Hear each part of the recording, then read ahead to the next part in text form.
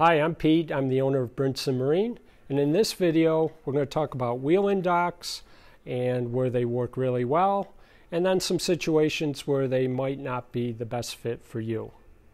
I'm standing next to ShoreMaster TS9. It's a truss style dock.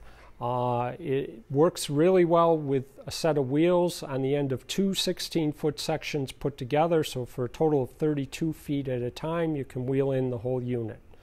One reason it works well compared to some other brands is that our panels are removable, and by doing that you lessen the weight, make it easy for even one person to stand at the end opposite the wheels and kind of push and pull the dock in as need be. If you've got a dock system where the panels are permanently attached like most of the other brands, then you're going to have a heavy dock and you might need at least two people to pick up that end of a 32-foot section as you're trying to struggle with it going in and out of the water.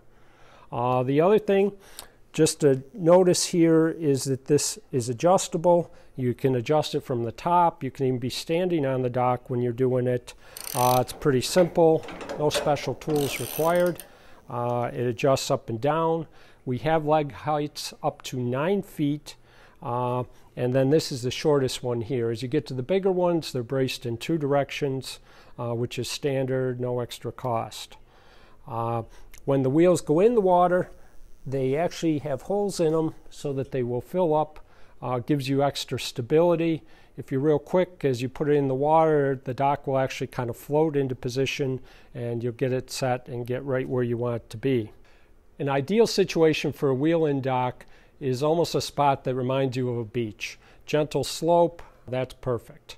One of the things to really consider is that when you put that dock in, if you've got independently adjustable wheels like we have, you can set it up and level the dock. A lot of brands, the wheels go up and down as a unit.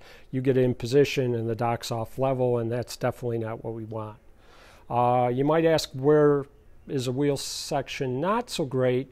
If you're in heavy muck, you have a bunch of large rocks that you need to push over. You're probably better off just getting a standing dock that you can easily carry in and out in those situations. Similar issue is, we mentioned that we've got all the weight here on the wheel for stability. That's great, but as you bring it into the side of a big wall, then you're going to have to pick it up and carry it over that, and that's not ideal.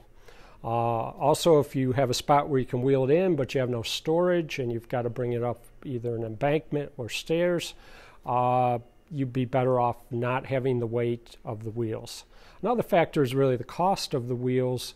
They do cost more than just having a standard heavy-duty leg that ShoreMaster makes, and the problem with that is that you're maybe paying for something you can't use, particularly if you're paying somebody else to put the dock in and out.